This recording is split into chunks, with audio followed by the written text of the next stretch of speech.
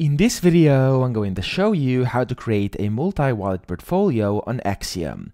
So the first thing you'll need is an Axiom Pro account, and there's a link down below in the description as well as in the pinned comment. If you sign up using my link, you'll get a 10% discount on all trading fees forever. So make sure to check that out, you will not regret it. Axiom has some great features like wallet trackers, Twitter trackers, P&L trackers, amazing reward system, their turbo mode, which basically makes your transactions and fills faster, etc. So they are very, very good, and then everything on here is completely for free, whereas on some other platforms you have to pay for these features. So make sure to check it out, you will not regret it. Now, to actually create a multi-wallet portfolio on Axiom, it's quite simple. First, you want to go to portfolio up here, and then on here you want to switch on to wallets, which is the second tab over here.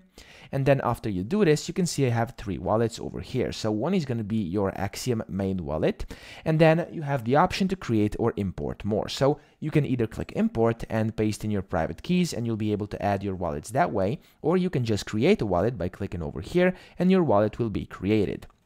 Once you do this, you then have multiple wallets, and what's great is you can make them active or inactive with just one single click. So over here, as you can see, I now have one active wallet, but I can set these two as active wallets as well. So you will see up here which one is basically your main wallet. So as you can see, this one right now is my main wallet. But of course, on here, you can see which ones you're currently using as active or inactive. Of course, you can do this on any site pretty much. So let's say I want to be over here. You can see your wallets up here. Again, you can switch if you want different wallets. I now have 3 active wallets, and now I just have 1 because I disabled those 2.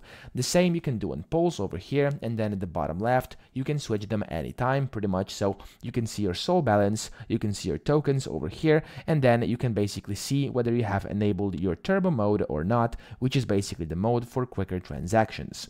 If you need your wallet address, you also have it over here. You can just copy it with one click, and then of course, as I said, enable and disable these wallets. So that's pretty much it. That's how to set up a multi-wallet portfolio on Axiom. I hope this video helped you out. If it did, please subscribe to the channel and help me out as well.